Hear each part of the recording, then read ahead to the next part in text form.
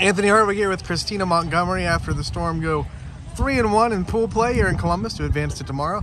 Christina, what was working so well for you today? I mean, you got a couple of great hits, home run already in this pool play tournament. What's working so well? Right now, I really am starting to look for that outside pitch more because I'm getting more confident with it.